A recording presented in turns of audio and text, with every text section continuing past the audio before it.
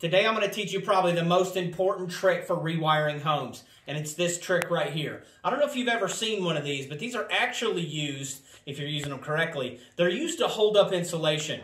And you can get them in 24, 18s, probably 16s. What they do is when you install insulation in a home underneath or anywhere in the walls and you want it to hold, you'll literally push this up. It squeezes in between the two rafters or floor joists, and it will actually hold the insulation. But what we use it for in the rewiring world is we use them for flags, and I'm going to teach you what that means in just a second. So you're going to get one of these here, and remember, don't ever repeat anything in these videos, just use them for educational purposes only. But what we're going to do is we're going to take one of these. I usually buy about the 18 inches, and I'm literally going to screw it right into my drill.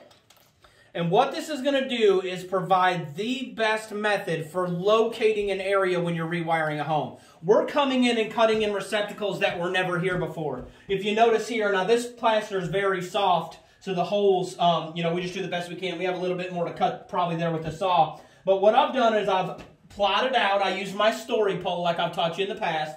I've plotted out where I want my receptacle, and I've made sure to use the technique that I taught you on Monday. I made sure that there were no studs in the way. I've cut my receptacle hole out, but now I have to get a wire down to that location. And that's where this comes in. Now you can do this in a finished home. This home is going to get completely new trim, so I've got a lot of fudge room, but you can do this if the trim is even there. You can slide right behind the trim with this, okay? So what you're going to do is you're going to install this, and you're going to get on a ladder, and you're going to do that right there. Luke, if you'll shoot up top there. What you're going to do is you're actually going to send this up into the attic. And what this is going to do, it's going to tell you where it's located in the attic. You also can use these to go through the floor. So if I'm installing floor receptacles and I'm wiring them from underneath, I will literally come here. I can come either to the edge of the trim here, or I can come on the back side of this trim, and you may have to get a longer one. This is pretty excessive trim here. But you can literally sneak right behind the trim, and all you end up with is with a tiny hole. In houses that are going to be retrimmed, you can walk right to the trim, screw it right down through the floor, then go down in the basement, and it will let you know where the flag comes up. We're going to head upstairs here in just a second. I'm going to show you what it looks like on the other end.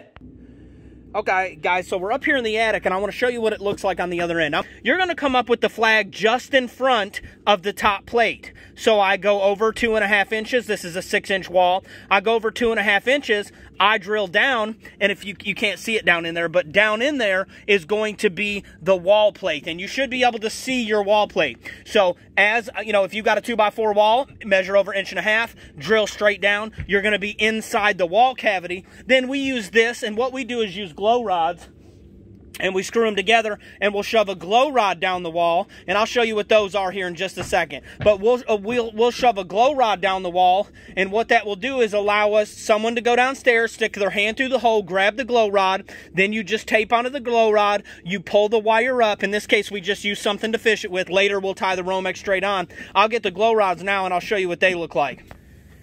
Hey guys, so these are what the glow rods look like. So what they are is just fish sticks, and they literally screw together on the end.